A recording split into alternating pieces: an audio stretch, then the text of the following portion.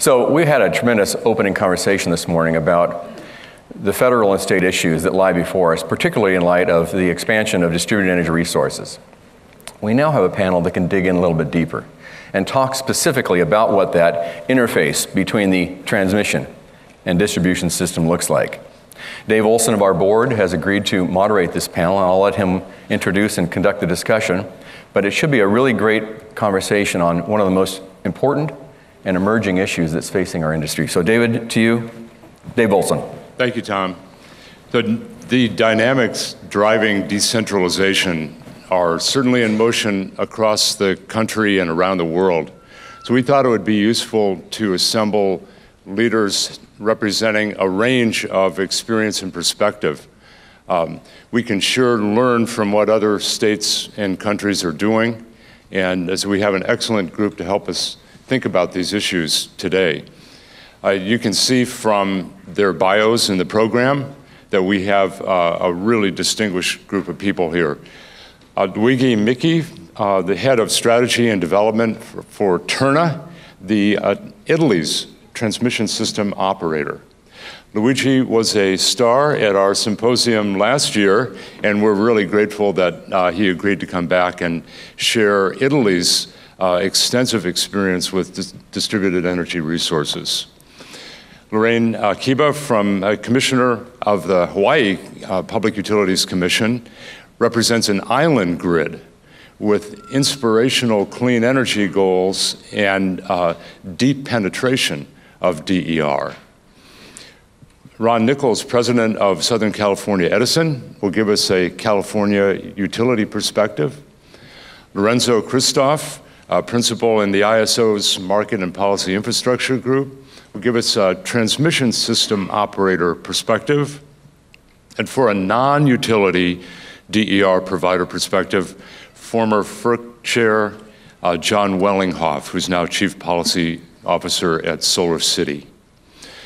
So each is going to give a brief outline of their situation, and then we're going to discuss some of the key issues that are important not only for each organization, but for state and national practices and policy as well. It's something that we as a group have been able to talk about a little bit, so we have lots of questions for each other. I hope we'll drive the discussion. Signor Michi, andiamo. Let's go, let's go. Please. Okay, thank you very much. I'm very flattered to be here and being invited here with such a distinguished audience. As David was saying, it's the second time for me, and every time I usually pops up with some different things and concerns. But this time, to be honest with you, I have more positive news than concerns, and this is a positive news now. Well, as a matter of fact, the decentralization is something we have not only to accept, but to work in favor of. And effectively, in order to set the proper frame in which some key points must be highlighted, let me talk about two pillars. One, the climate change goals of Europe. Of course, we have to achieve a certain level of renewables, no matter what. And this is the goal, and renewables are have been currently sprawling all over Europe, and particularly in Italy, where we now have 40,000 gigawatt of renewables, 20,000 gigawatt of intermittent renewables, I would say, 20,000 of solar, 1,000 of wind, plus the biomass and others.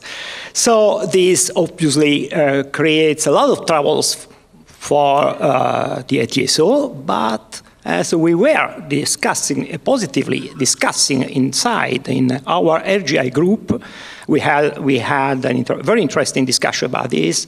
It's time to talk about opportunities more than about concerns and troubles, and flipping the cards. And this is absolutely true. And this is one of the most important points I would like to do today.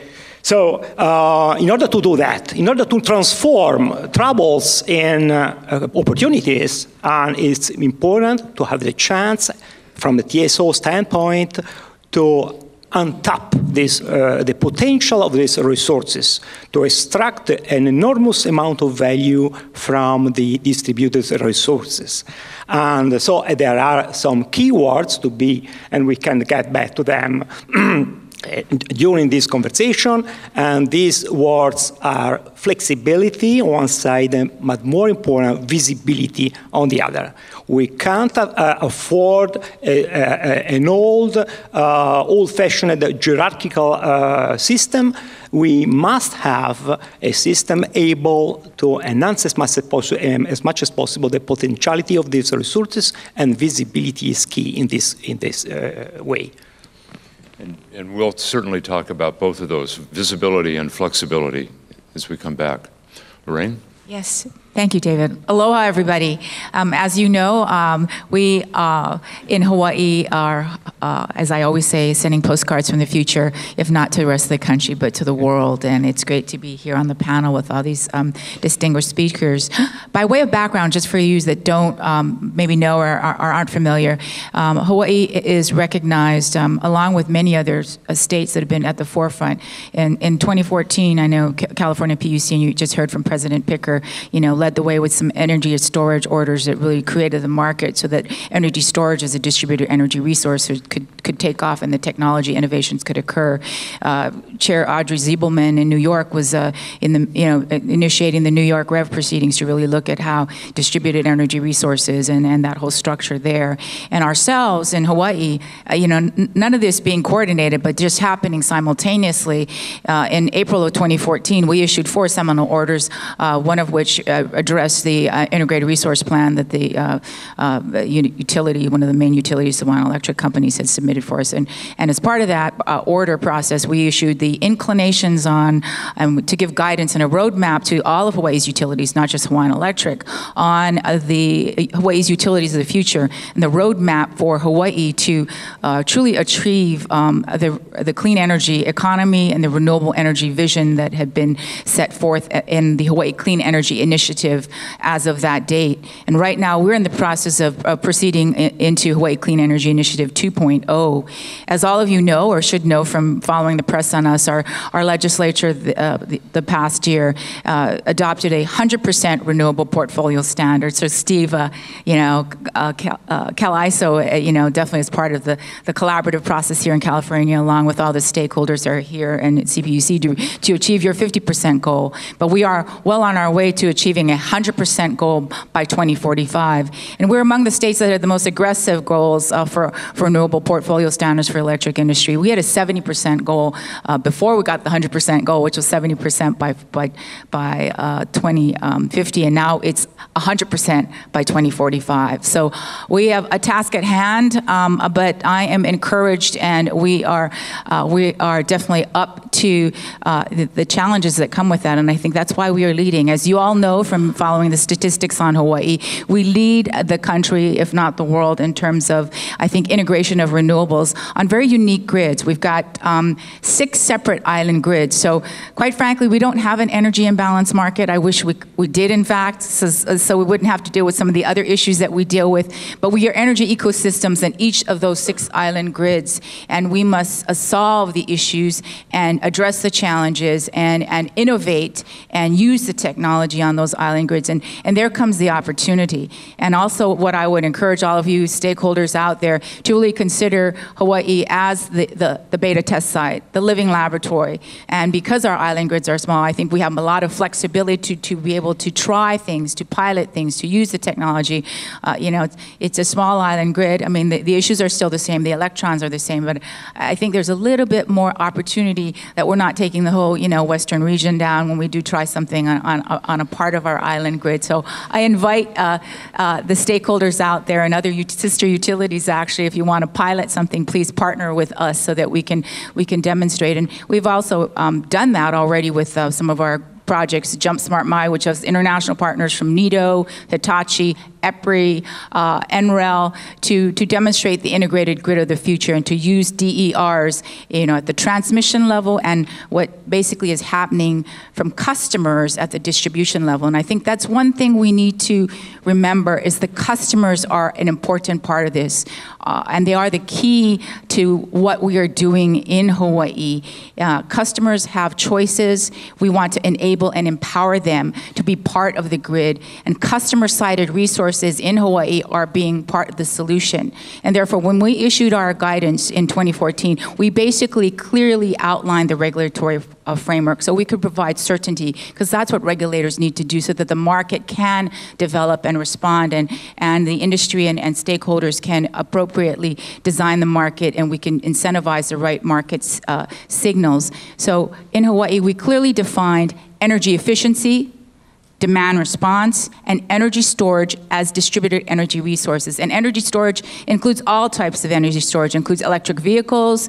It could be customer-sided energy storage, as well as hydro and battery storage that all of you are familiar with being in this jurisdiction.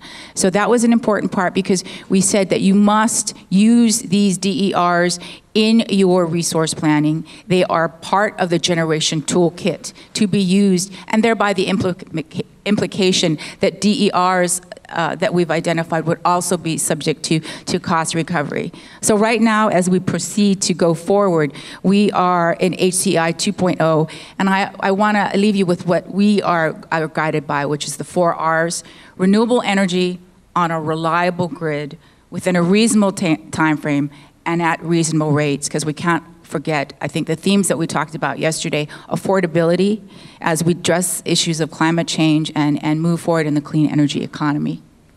That's terrific. And when we get into the discussion, I hope you'll explain with a little more specificity exactly how you're using distributed energy resources in a 100% renewable grid. Ron. Dave, thank you. Now, I was speaking at a seminar that was kind of a similar topic to this a few weeks ago in the same general location, and I had to start off with the same sort of comment that I'm going to make here now. But I successfully, according to my attorneys at the last time, was able to discuss many of the topics that we're talking about here today, and I never strayed inappropriately into open proceedings that we have before the commission, and I intend to not stray into that today. So I just want to make you aware we do have a number of open proceedings on issues related to distributed energy resources and the like at the commission, and I don't intend to talk about them. If I have to cut comments short with respect to that, hope you'll appreciate doing that, but I don't anticipate any need for any commissioners to have to walk out of the room with regard to this conversation. I think Edison has been recognized as being very strongly embracing the growth of distributed energy resources on our system. And there's a lot of discussion about the future of DERs and tomorrow and what happens. The future of distributed energy resources is here today. We're dealing with it in an extraordinarily large way. Perhaps maybe not the same percentage as some of the things that Lorraine, that Hawaii has dealt with, but in scale, it's phenomenal. And when we look at what we're trying to deal with, there's just a number of questions that we have to work our way through to get this to work right.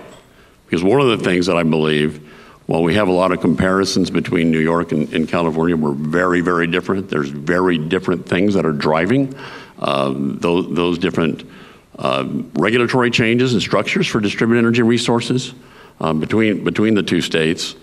So the really questions are simply how much faster than we're already seeing DERs grow are we likely to see? What's that pace going to be?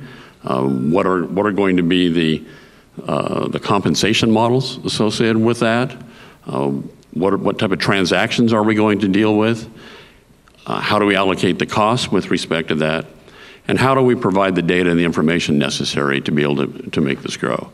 Now, those all seem like, perhaps a few thorny issues to deal with, and they are, but we are dealing with those. The commission, I think, in the state here, has done a really great job of laying out a lot of workshops. I mean, all of us, many of us in the room and our staff spend a lot of time working through some of those very thorny issues on that. But we don't have to solve every single one of these issues today. We have a lot of growth. We have in the market. It's a robust market today. It'll be even more so as we move forward. We have an opportunity, I think, that California, and maybe a little too parochial, maybe a little too proud of what California does, but I think we have a really great opportunity to get it right and to be an example to certainly the rest of the nation. System's a little bit different than it might be in Europe and in Italy, Luigi, and I'll be interested in talking a little bit more with you about that. But as we work through establishing better, what is the value of DERs to the distribution system? How do we get that to work out? How do we work through, Lorenzo, on the issues between providing an opportunity for DERs to play in the wholesale market while we still meet the requirements for distribution reliability at the same time? And I know we'll talk a little bit more about that. How do we make sure we have an adequately ready grid for that at the distribution level? And what do we need to do? How quickly does that have to happen as we ramp up an even greater level of penetration, which is what we want to achieve? Where all of this is about, and very similar to what Lorraine was talking about, our goals here are the same. We're looking to drive down GHG emissions. We want to create our customers, not all of them, our customers want opportunities for taking more control over their use of energy, their opportunities for how they source their supplies. We want to provide the choices to those that want it. We want to have an affordable system that works for those who don't. And to meet both of those requirements is something that's really important for us. But when we look through what the huge changes that we made almost 2 decades ago now on the transmission and the wholesale side, it's a very more dynamic situation when you start dealing with the distribution system. Edison makes, like last year, I think we made something north of 22,000 short-term and longer-term configuration changes in our distribution system to maintain reliability, to deal with outages, to deal with customer changes, to deal with fires and storm requirements, to be able to work things around to maintain better reliability on our distribution system on a real-time basis. 22,000, you don't make 22,000 changes to the ISO transmission system that serves us, or even frankly across the WEC in total. We have to be able to find a way that acknowledges that complexity and still provides opportunities for distributed energy resources to provide value to the grid, provide value to the customers, and to reduce GHG emissions, to be able to have an opportunity to play in the wholesale market. We think we can get this right. We're excited about working our way through on this and to create some examples as we go forward. There's a lot of demonstration projects that both the Commission has proposed and various of the utilities have proposed on top of that. Let's get those working forward, and let's learn as quickly as we can before we go completely hog wild on opening up everything. And I think there's a great opportunity going forward, and happy to talk about it more. And we will. Lorenzo. Okay, thank you. Just to pick up for a moment on something Ron just said about the 22,000 changes in configuration, since I've been talking a lot to the distribution side folks at the utilities over the past year, I've come to appreciate the term normal abnormalities, that they're operating under abnormal conditions as a normal state of affairs because everything is changing on a daily and maybe even hour-to-hour basis. Transmission distribution interface sounds like a very technical topic, and indeed it is, but it's one of those reverse funnels where you enter through this narrow passageway that's TD interface with all its technical details, but it actually then opens up onto the entire industry and how it works and how it operates. And that's been kind of an amazing thing to experience. I got started in this area about 4 years ago when I led an initiative at the ISO to expand the capabilities for distributed resources to be participating in the ISO market. And I started projecting that forward and thinking, all right, we're having now a couple of dozen, maybe 40, 50 DGs that are participating as resource adequacy resources. Project this out, in 5 to 10 years, we could have 100,000 tiny resources in the ISO's market optimization, which is our 5-minute optimization market. Is that really a good place to be? Is that a good way to manage a market that has 100,000 tiny resources? And my answer at that point was simply, well, maybe, but maybe not. Let's think about a lot of possible alternatives. So as I got into that question, then it became very clear that the expansion of DER means new ways of operating for distribution companies, for sure, and new ways of thinking about the transmission distribution interface. What's happening between the ISO and between the distribution companies as DER expands? And it's important in that regard to realize that there's 2 different dimensions of DER we need to talk about. One of them, I think, is where most people go, is rooftop solar, and these things that are being installed by customers because they want certain services from them, or they want to have a certain environmental impact and reduce their impacts. But those things, those devices are behaving really primarily to serve what customers want and may have no interest in the market, and certainly no interest in what their impact is on the ISO. Then there's that whole other category, which is now going to be growing a lot faster, which is resources that do want to participate in the ISO market. So you have problems coming from two dimensions. The diversity of resources that are simply out there we'll call autonomous, because customers adopt them and they do things with them, and that has an impact flowing up to the ISO grid. And then there's the question of resources that are in the market where the ISO dispatches them and they're trying to respond, and the distribution company has no visibility to that transaction.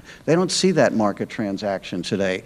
So we really need to think about both aspects of this, and in the course of thinking about different ways to organize that, now the phrase DSO, Distribution System Operator, has entered the common lexicon of the industry. Everybody talks about DSOs, but frankly, there is no one definition of what that is.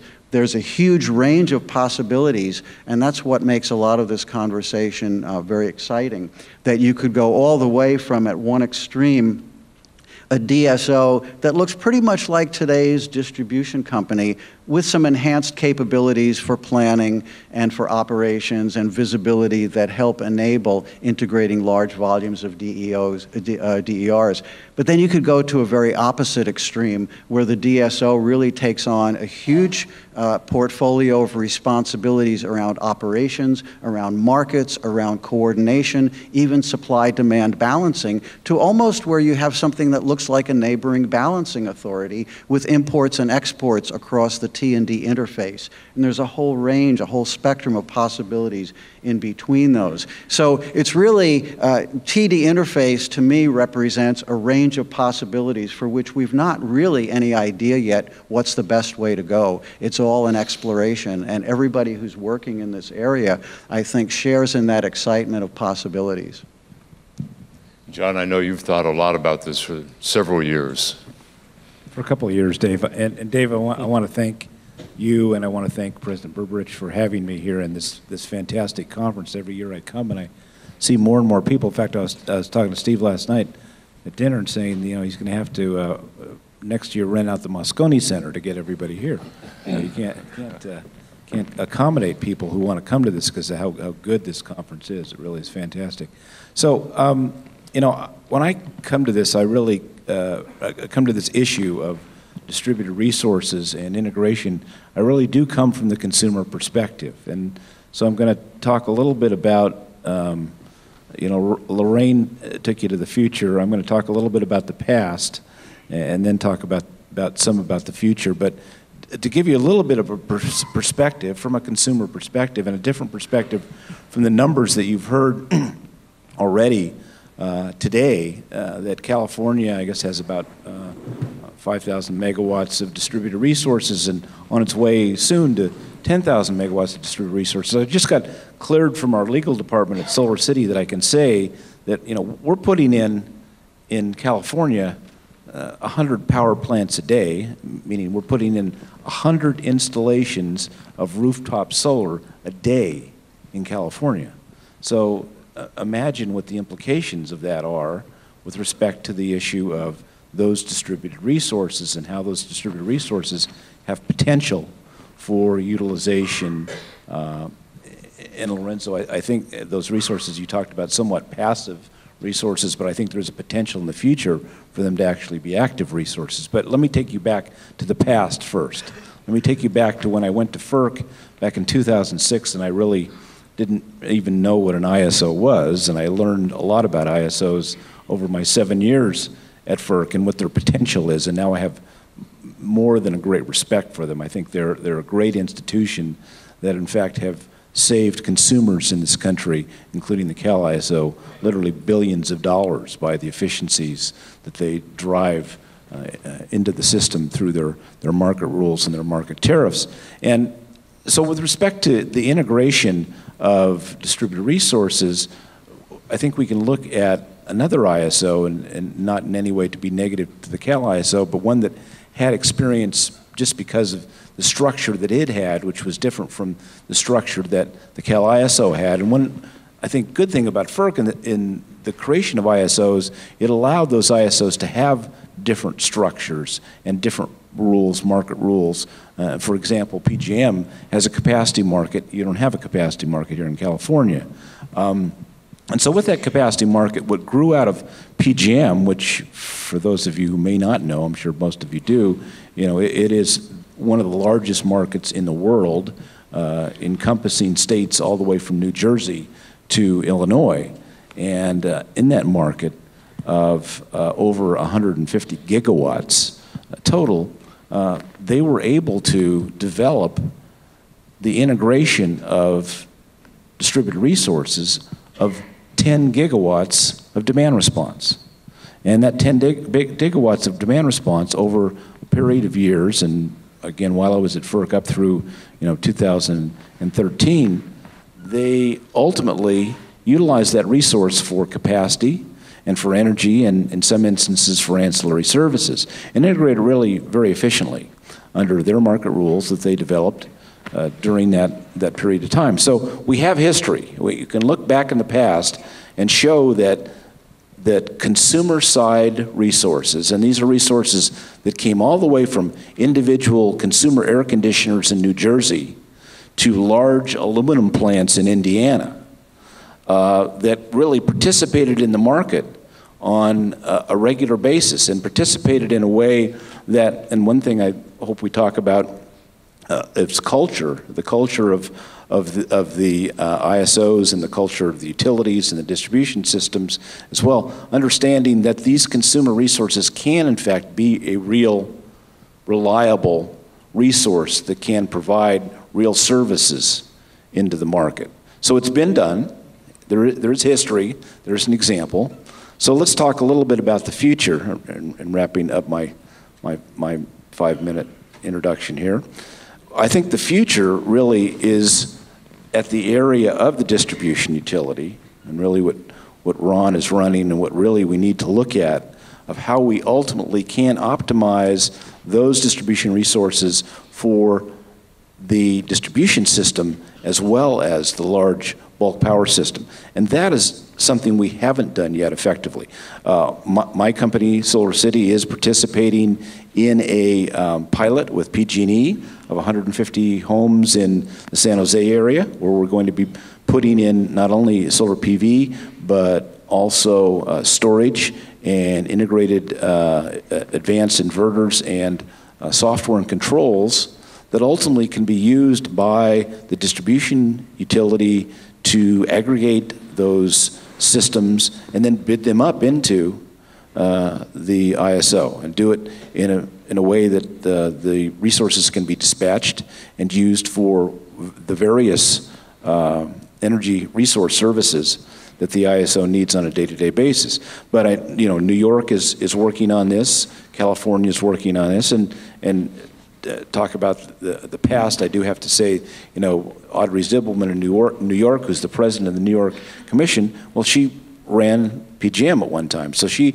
understands and knows, the history of what went on in PJM with respect to demand response, and I think she's carrying it on to what she's doing in New York. And I want to give President Picker a lot of credit as well for how he's leading the California Commission here and collaborating, coordinating with the ISO. And that's really what we have to do. We have to have that state-federal collaboration coordination that you saw from our first panel if we're really going to get to the future. Thank you. So a lot of really difficult key themes: visibility, flexibility, architecture, grid architecture, regulation, operations, culture of the ISO. So we have a lot of things to dig into here. Luigi, let's start with Italy.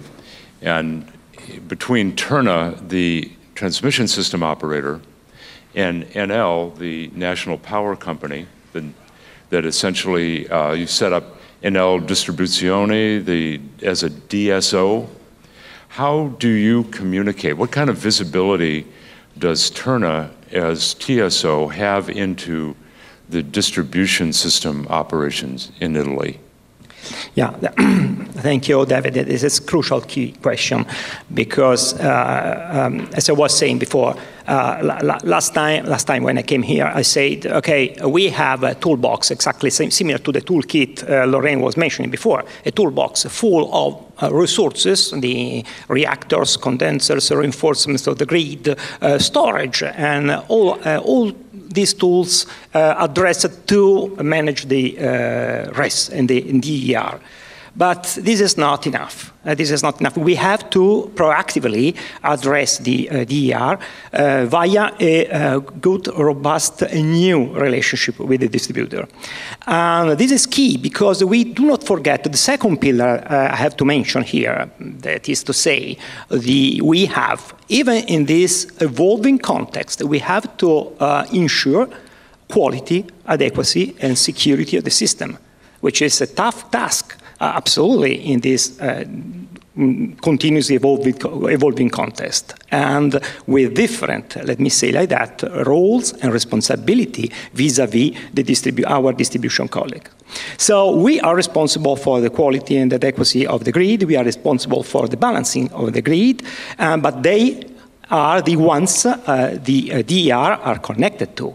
So how to manage this relationship, which is not a conflict effectively, but requires a long path to be paced again.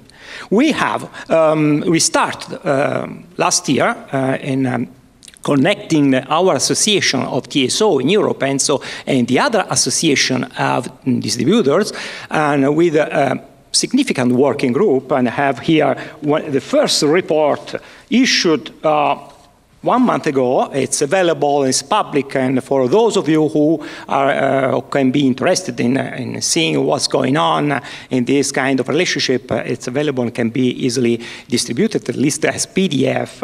And this report, unfortunately, does not fix all things. This is the point. They started in a very good way. They're starting with, let's first agree about terminology. Okay, let's talk the same language first. Okay, it's fine, but it's not enough. Then let's talk about the data needed to be exchanged. And I recall the interface of Lorenzo. That's crucial. This is crucial. The data interface. Because the position, usually the position of distributor is like that. Okay, DR is our problem. Stay there. I'll keep you informed about what's going on in the system. This is not acceptable because we are talking about the real-time phenomena first, and secondly, we want, let me say better, we want to unlock the potential of the ER. It's not just a question of dealing with them, which is the issue of last year. The new issue, the new challenge is we would like to unleash their potential. This is the new challenge for the future. And that's why we are talking about the DSR. Unfortunately, in Italy, we are not ahead of time. France, Germany have much better introduced and advanced and progressed system of demand-side response. We are working, we are trying to catch up with them, but we deem, as Italians, we deem that the demand-side response can play a significant, robust role in providing and delivering ancillary services. That's exactly what we need. So it's the DER itself that can manage it via these ancillary services, the need of and provide the need of flexibility and whatever we would like to do. So which is the right point, and then I leave the word to the others. We have focused that a central key point is to establish and build a central hub. So whatever is the responsibility of the metering is crucial. We have to gauge everything. We have to make the DER visible even to the upper levels, and we have to, doing that.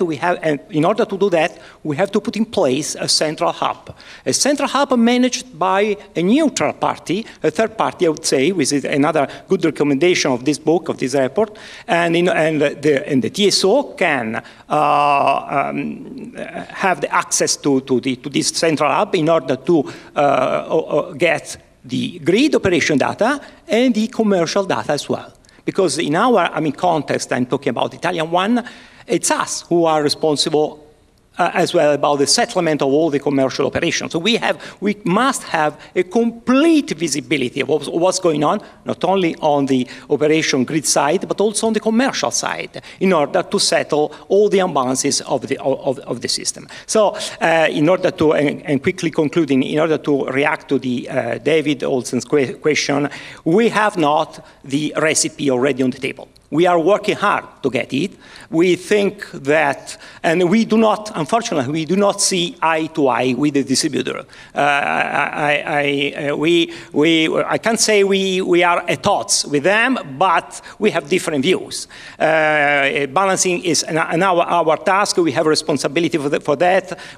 Since we have a concession, we have to guarantee a complete, robust, and real-time balancing. But we can, in a positive way, leverage on their support. Does Hawaii rely on DER to provide ancillary services, and have operations had to change? Yeah, let me address this and let me qualify this. Just I should have put this into my introductory remarks. As all of you know, we don't have FERC jurisdiction in Hawaii. We don't have NERC jurisdiction. We don't have an ISO or RTO. Actually, everything of that nature is within the Hawaii Public Utilities Commission's jurisdiction. We were given the authority by the legislature through the Hawaii Electric Reliability Authority legislation, which was to create a framework for an ISO-like structure, a monitor, to level the playing field, to make sure interconnection and those things were being overseen in a fair way and a fair level playing field. And then, as you know, we primarily are consisted of the Hawaiian Electric companies, which is a vertically integrated investor-owned utility, but they are in generation, transmission, and distribution as well. And we have one rural cooperative, which again is into generation, transmission, and distribution, and we do regulate that rural cooperative. That being said, and I also have to qualify because Ron reminded me, this is like the qualifier remarks, because we are live streaming here, and I don't want to run afoul of any prohibitions on open dockets. We do have open dockets on all these matters. Our power supply improvement docket, our DER docket, our demand response docket, and so these things are all being looked at as we speak, but I will try to be as specific as I can as those questions are asked of me. And to say yes, that we have in fact by guidance and orders directed the utilities, and that is the investor-owned utility as well as the rural cooperative, to integrate DERs into the system operations, and that requires a lot of grid modernization and some infrastructure improvements. But it also is not just on the utility side, as John alluded to, it is on the customer side, and it is really leveraging those resources in a balanced portfolio of central plant resources as we move from a central plant radio system to a more distributed system of what we call, I think Amory Levin's I first gave the concept, virtual power plants, where customers distributed generation. And it's twofold, because distributed generation right now is primarily intermittent renewables, solar, rooftop PV, and we have the highest penetration of rooftop solar in the country in Hawaii by virtue because of various factors like the electric prices and the availability of these technologies, you know, in our grids and the choices they were enabled to customers to have to lower and manage their electric bills. But because the technology has advanced so quickly, we are now able to harness, especially in the more recent iterations of distributed generation, the two-way inverters, much like what Germany did. So to address the overgeneration from 10 a.m. to 2 p.m. in our jurisdiction, when there's a lot of renewable energy on the grid, but not enough load to balance that out. And again, we don't have an energy imbalance market. Everything must be balanced, you know, within the day, during the peak and during the non-peak and during the midday in that island grid. So a lot of challenges, but a lot of opportunities, because what we have to do and what we have done from our side as the regulators is to identify what needs to be done from a regulatory perspective.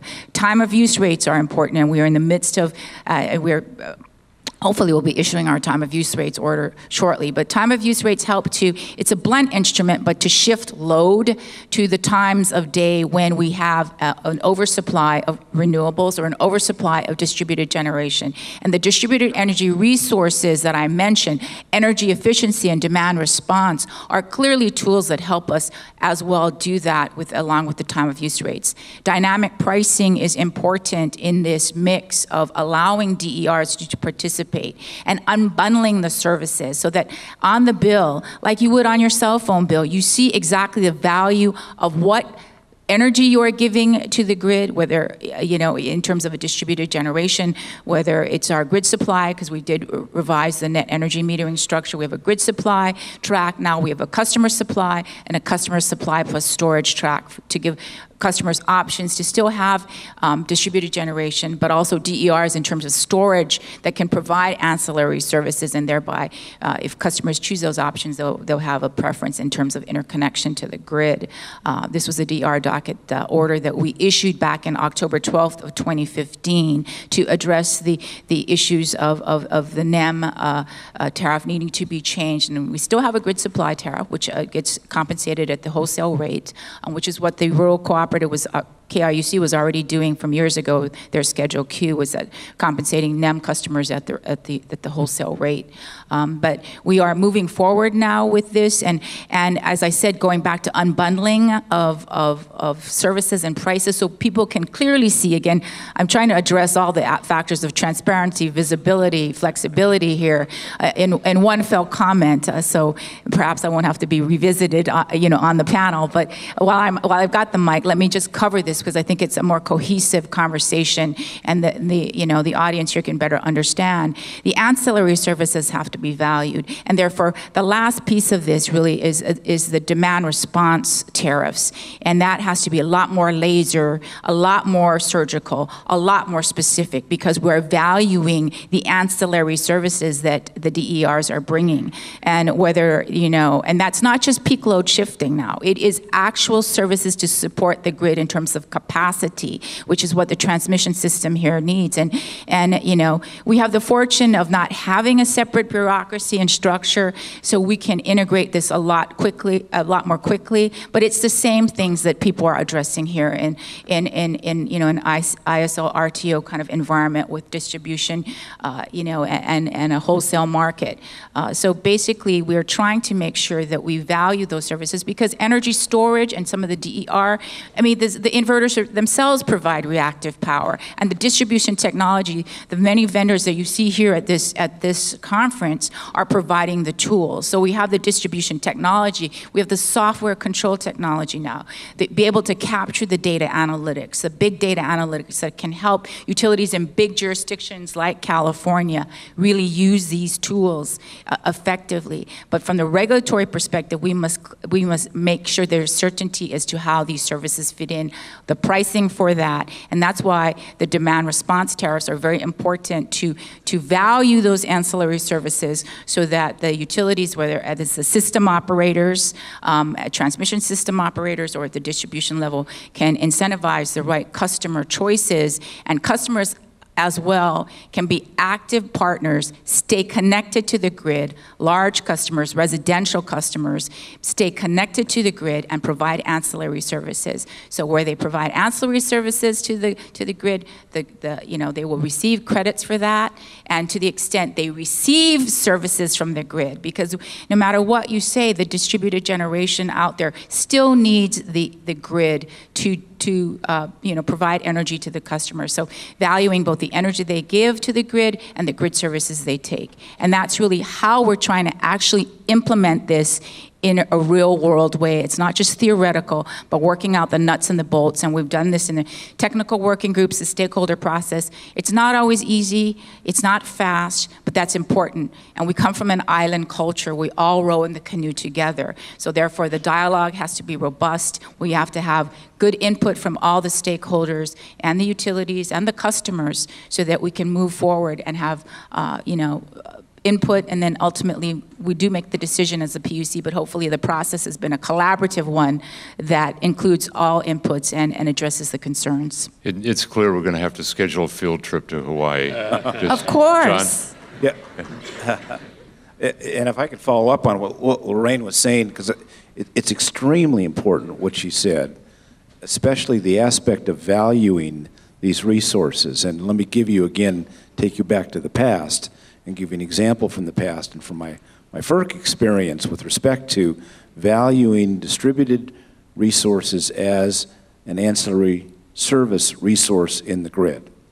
We recognized that the ancillary service of regulation service, which is a service that's necessary to, in essence, keep the grid in balance minute by minute, historically was provided by combustion turbines, where you run these things up and down, and they respond within a minute or 2 or 3 minutes to a signal from the grid operator, from the ISO, that they need more reg up or reg down as loads are changing constantly in the grid like this. And so there's a price for that, a market price that's paid for that. Well, we had a company come to us at FERC who told us, well, we have this thing called a flywheel that we ultimately can put into the grid, and we can provide this ancillary service of regulation service, but we can provide it much, much quicker than a combustion turbine. In fact, we can provide it like that as soon as we get the signal. We can provide it, in essence, in milliseconds, back and forth, up and down, reg up, reg down. And it turns out there's a few other things that can do that as well. Batteries can do that as well. You can, in essence, also turn a load off or on. You can't inject into the grid like you can with a battery, or inject into the grid like you can with a flywheel, but you could turn a load off or on to provide one level of regulation service as well. But we recognized that kind of service, because when you're trying to follow the load with, say, a combustion turbine, and the load's going up like that, and then the combustion turbine comes behind it like this, it's not following that load precisely. But if you do it with something like a battery or a flywheel, you're following that curve precisely. So you don't have to, in essence, travel as far ultimately to catch that load and make sure that you're in balance. So you're providing a higher quality and, in fact, a more valuable service. And so as a result, FERC put in place a rule, Order 755, that says that ultimately if you can provide regulation service at a higher quality, then you get paid more. And now this is a rule that is being implemented across the country, but it's really important to ensure that we get the prices right, because if we don't get the prices right and the compensation right for these distributed resources, we're not going to encourage the competitive entrepreneurs to come in and assist consumers with providing these services on the other side of the meter. We really do have to get the prices right. It really is essential. Get prices right not only for services that can be provided up at the transmission ISO level, but services that can be provided down into the distribution level as well.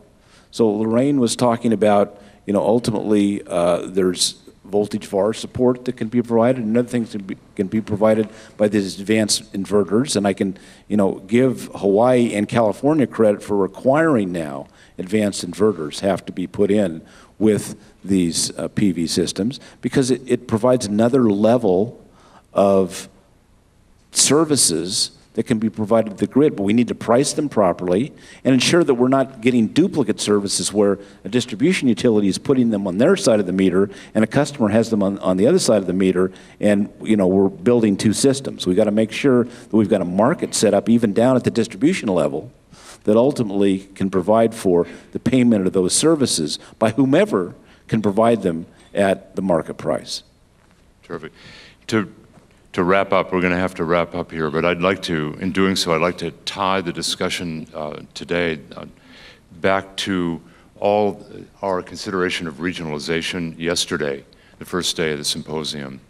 And I'd like to ask Lorenzo, does the expansion of distributed energy resources conflict with regionalization, or are regionalization and decentralization complementary? It's very much the latter. I think this is probably not well understood because there's been a lot of focus on regionalization, especially in the political realm. But what we're seeing really is, with the overarching goal of cleaner energy, reducing greenhouse gas emissions, more renewable energy supply, there are really two paths to getting there that are both part of the story. There's regionalization and there's decentralization. And we haven't used that word decentralization yet, but when we talk about the expansion of distributed resources, it really brings up the capability of thinking in a more decentralized sense about the capabilities, the uses of electric power, the ways that it ties into other resources. And so decentralization, and I was at the IEEE Smart Grid conference yesterday, and it's so prevalent throughout the industry that you talk about the regulators and the big utilities and the generating companies and all the innovative technology companies, and then you go down to the individual customer.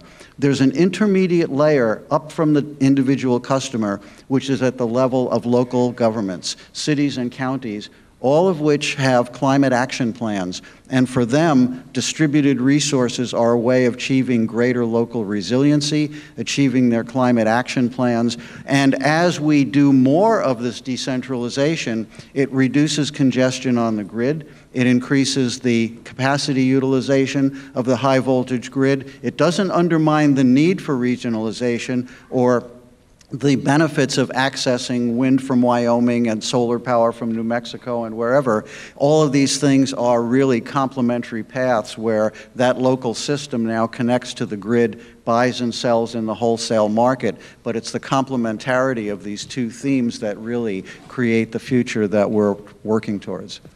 So, to be continued. Please help me thank the panel.